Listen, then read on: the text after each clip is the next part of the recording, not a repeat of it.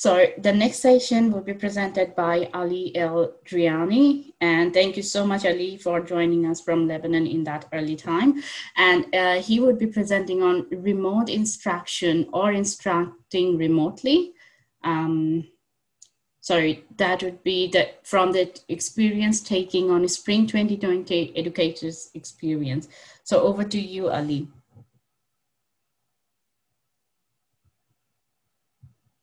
Your microphone is muted, Ali. If you can please unmute the microphone. Okay, can you hear me now? Yes, we can. Yeah, and you can see my screen? Yes, we can. Okay, thank you so much for this opportunity, and it's really great to be with this nice group and share experiences from different parts of the world. Actually, this is based on the experience that we passed through at our uni during the spring semester. Now, the main purpose of this research or this work was to capture the experience from the educators' perspectives and viewpoint, and how did they experience all what happened, and how did they see things, what were the main challenges, and what were the good points and the challenges faced during this experience. But before we go into the actual details of the findings or the insights from the educators, it's so important to put things in perspectives, because coming from a management HR background, we always see things from a wider and smaller perspectives. There are environment factors and forces that controls and that they had influence on the experience of educators and learners and universities and the administrative staff at any university. Now, ignoring what is happening around us, it means that we are assuming that we're in a perfect scenario, we're in a perfect situation where everyone is free-headed and fully focused on what is happening. So understanding the macro perspective of what happened is so important. Now, in a country like Lebanon, let me give you prior to the move online, what we were having in my country, in Lebanon, and around us as a university. The first case of COVID-19 was discovered in February 2019. That's when the Ministry of Health announced the first case officially in Lebanon. Now, we were almost 1 month through the semester. So we were running physical classes. We were normal teaching. We're in our game, we're in a safe zone. So we were almost 1 month through the semester. Now our semester here is around 4 months. So it's almost quarter the semester on campus. Now, Lebanon was passing through a very challenging times, economic, financial, monetary. We were at sometimes with no government, the government resigned, and we were having protests on the streets. So people were out on the streets complaining against the government and the corruption in the government. I'm just giving you the context where we moved to teach and we moved to interact online with our which is very important for us. It's so important to look at this. Now, we were seeing lots of businesses closing, lots of employee layoffs, so parents, so instructors, so many universities as well. They had to cut some of the contracts of their staff as well, and some of the instructors, whether full-time or part-time instructors. We were having a high unemployment rate. In Lebanon, we have an internet issue. We have an infrastructure. We have technology and IT infrastructure, which is a very, very, very, very weak infrastructure and bad for internet and for the information technology. We have electricity power cut. I'm not lamenting and complaining here, so please don't think that I'm just complaining about the situation. But this is the context where we moved to teach online, and we should as well look at this seriously. So we have electricity power cuts in Lebanon, and the government took the decision to lock down the country. So to close shops, to close malls and supermarkets, and universities and organizations were the country is in a total lockdown. Now, another important issue is that we don't have a legislation for online teaching. So online teaching is not recognized by the official bodies, by the government, and by the ministry. Another important issue here in Lebanon that we don't have a quality assurance standards and audits. So we don't have, like in the UK or in Australia, like body that governs and makes audit and sets standards for quality teaching. I mean, talking traditional teaching, now we're talking about online, so the situation is even worse. Another important thing here is the corruption and the fraud in the higher ed. The higher education in Lebanon in the past year was struck by a wave of corruption and fraud in lots of universities, private universities especially.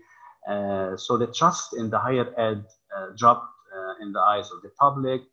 In Lebanon, to my knowledge, we don't have an online teaching experiences at universities. So we don't have universities in Lebanon offering online courses with degrees in any of the private or the formal university. The majority of our instructors in the majority of universities are part-time instructors. And here we know the full-time to students ratio, the standard. In Lebanon, unfortunately, the majority of our instructors are part-time instructors. We don't have a requirements for teaching at university in Lebanon, like teaching diploma or specific courses before you can join the uni and teach at the uni. We have in Lebanon around 60 universities for a population of 5 million, around 5 million, and around 150,000 students at the uni level, and 40% of those students are in the Lebanese university, which is the only official governmental university, and 20% of the population is from the foreign students. So this is the context prior to moving online in Lebanon. In sum, we were passing in a very unrest situation, environment forces, downturn indicators at all levels. We have the COVID-19 lockdown, and I mean, families and instructors and everyone in the country was fearing for their health and their safety. So this is a concern that was in the mind of everyone. We had protests in the street and road closures on a daily basis. So people even were not able to arrive to their work because of the road closures. And we don't have a suitable IT infrastructure and internet, and the lack of legal and quality assurance standards. So at Al Maaref University, we were struck by the crisis. As instructors, as administrative staff, we didn't have a prior online course experience across the university. Now, yes, we had some initiatives at some of the faculties, at some individual staff within the university. However, we did not have as a uni an experience with online teaching and online courses. We were forced to move online without prior plan and preparation. So it was a reaction to what happened. We didn't have time to plan. We didn't have time to prepare. No proper training was conducted to our staff. We didn't have time to train our instructors and train our staff. Plus, the remote working conditions, because add to this, we were working from home, and that's another burden and another layer, which is virtual working and virtual collaboration, which is a challenge for us and our instructors. As a new institution established in 2005, we had only 10 weeks remaining for the semester. So all this, and we have only left 10 weeks to finish the semester. We have around 900 students at that time, and around 170 courses across different faculties. And we had lots of senior projects going on with our students, and various courses and a different nature and different structure. Of course, our target as a university is the lower income family. That's another thing to think about. Okay. So in terms of the objectives of the work and in terms of the objectives of the research, we wanted to examine the experience of educators or instructors at Al Maaref University amid the pandemic and their approaches to teaching during the spring 2019 academic semester. That's one of the purposes of the work, and to use the results to conduct a training need analysis, to prepare an action plan in order to deliver a better experience and results in the coming semester. Now, of course, we use the exploratory, inductive, qualitative, focusing on semi-structured interviews and focused group interviews with a huge number of part and full-time instructors, and using the convenient sampling technique. Now, I'll move now to the key findings and the key results. Now, what did we find? Instructors struggled in engaging students.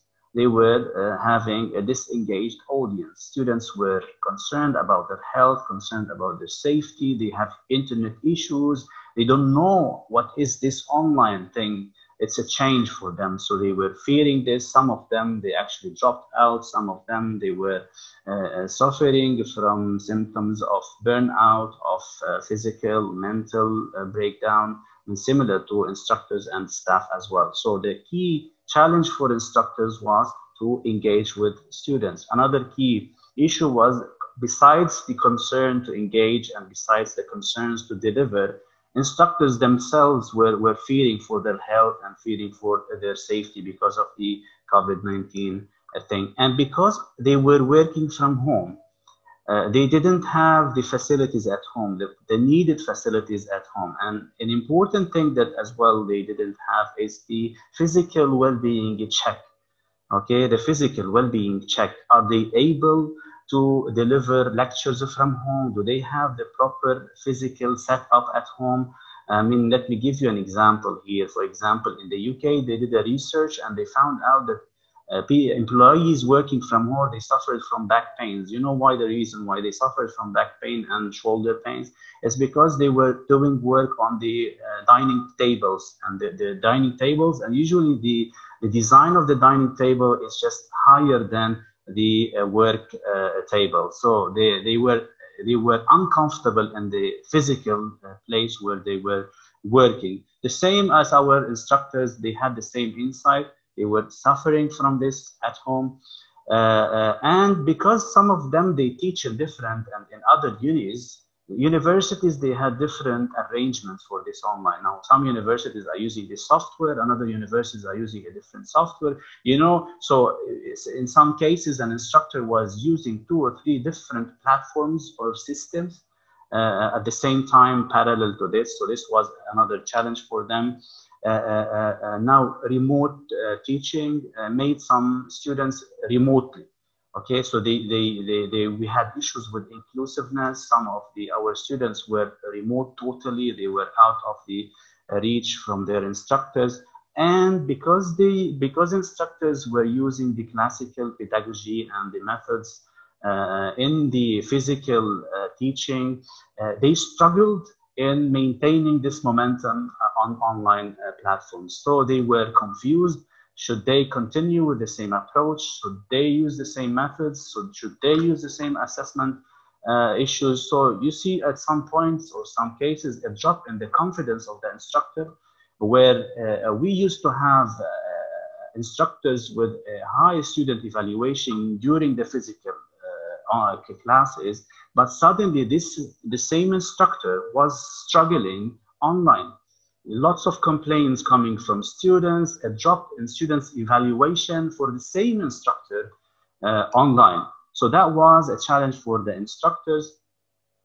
And the tools, the focus on the tools and the technology was more than the content and the philosophy itself. So you'll see that instructors were just saying that, okay, we knew about this tool, we knew about this technology, while the issue is not in the tool and it's not in the technology. The Zoom is there, the Teams is there, the Microsoft, the Google Meet is there, and that's enough. So the focus, instead of being on the philosophy and the method and approach, it was on the tools and the gadgets and the technology. Now, we were seeing a drop in student satisfaction. We conducted a survey for our students at the third week of being online, and we've seen a drop in the satisfaction of students with this experience. Lots of concerns, lots of worries, lots of complaints, and these things. Now, instructors as well were concerned about the reward and how their performance will be assessed. Okay, so all this effort, all this investment in this online and preparation for the online classes, because you know it takes more time than physical class. Now instructors were wondering, would they get the same pay? Would they receive an increase in the pay? Taking into consideration that the financial economic challenges in the country, so they were concerned about the return on investment. What is it in it for me as an instructor? Is it worth this investment of time and effort? Plus, they were like students facing technical issues at their houses and their homes. So they were having internet cuts and electricity cuts. Now, concerns about the learning outcome attainment. Now, if you ask any instructors about the spring experience, they would tell you at most, okay, students got 40% of the learning objectives. So that's an issue, because the main objective of a course is the learning objectives. Okay, whatever the learning objectives are, were their attributes, were their competencies, were their skills. However, instructors, they thought that they did not deliver 100% or at least a high percentage of learning outcome delivery. Then there is this issue of serious plagiarism and cheating issue. Instructors struggled to deal with plagiarism and cheating. They did not know how to deal with this. In many cases, they didn't know that students were cheating. That's even worse. So, but still, they could not deal with this. They didn't know how to deal with this. They didn't have the needed tools and the needed softwares to deal with cheating. So there was a lot of suspicious about the results, the actual results, the actual performance of students. They were having lots of student dropout and tardiness in terms of students attending. I mean, Nahina mentioned the issue of were they online or not. She was not sure that students were online with her in the class or not. Where students were arriving late to online sessions, were not attending online sessions, were missing on submissions, were missing on exams and quizzes, and instructors really struggled in dealing with this. And what to do with someone who's telling you that I did not submit because I had an electricity issue? Should you give a chance? How you deal with this? So instructors were suffering with this. Little time to prepare for the, you mentioned about the social constructivism and the formative assessments and giving time for collaboration and discussions and creating a community among the students. Now, instructors didn't have time to think about this even. They were concerned about the delivery of the content. Okay, the delivery of the chapters, the delivery of the learning objectives, and they themselves, by the way, the majority of instructors, by the way, they didn't have a previous experience in delivering online courses. Not only that, they didn't have a previous experience in attending online courses, and that's a problem and that's an issue. So no prior experience in online teaching and no prior training for them. Although they considered this an opportunity to development, however, for them it was really an overwhelming experience, a challenging experience, and they all preferred face-to-face teaching.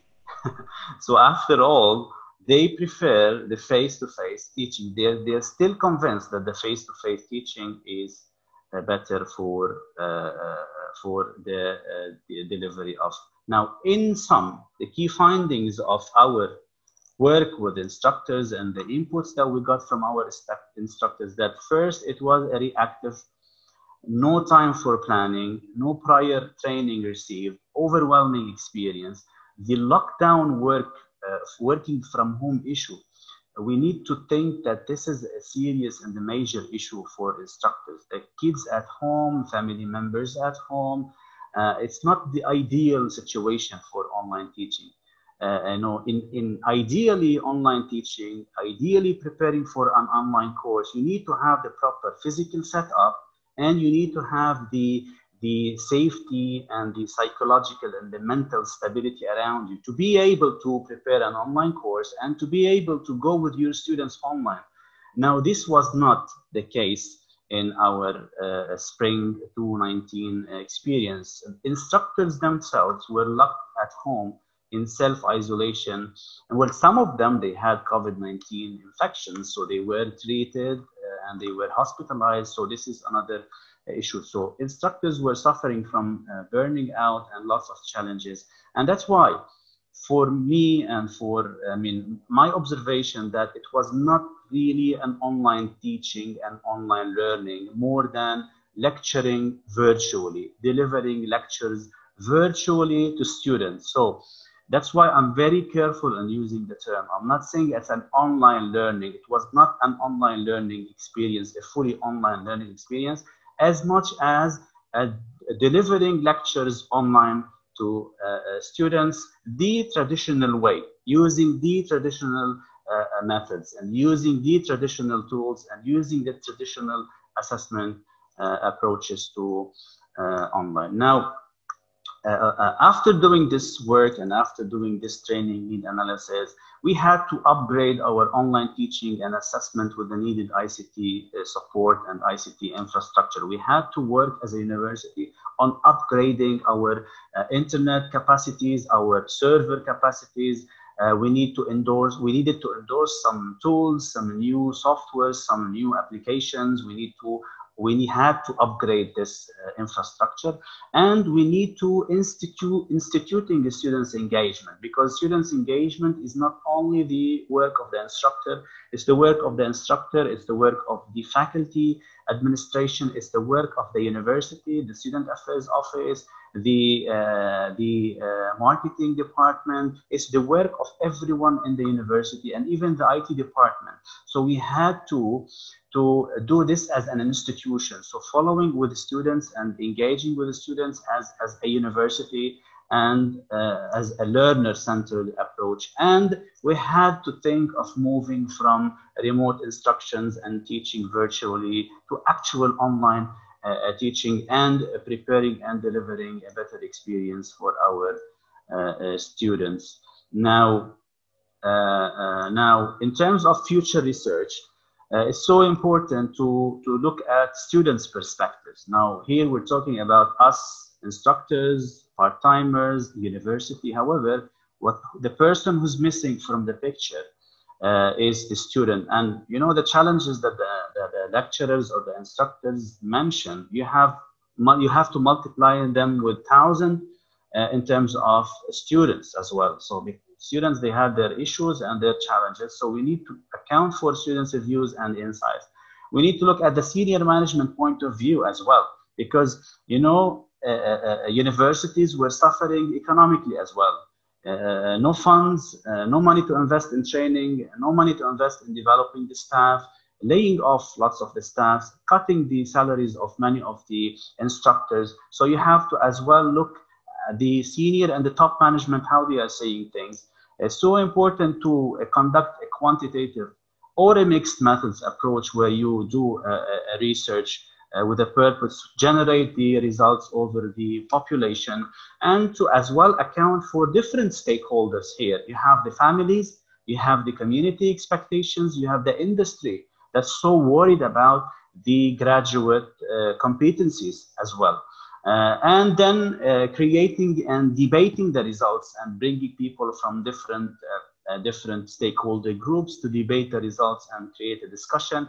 And as a further quantitative analysis, it's good to do a factor analysis in order to clearly identify what are the factors that are making or influencing or affecting students' experiences and satisfaction and engagement.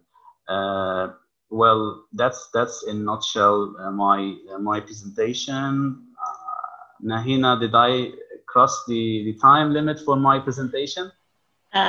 But thank you, Ali, a little bit, but thank you so much for this one. I believe with this presentation, you're speaking the heart of every academic who are doing online sessions. And I was so into your presentation because I was just feeling, wow, that is exactly how I felt, not in terms of experience, but some of the feelings, because yet every country has different setups.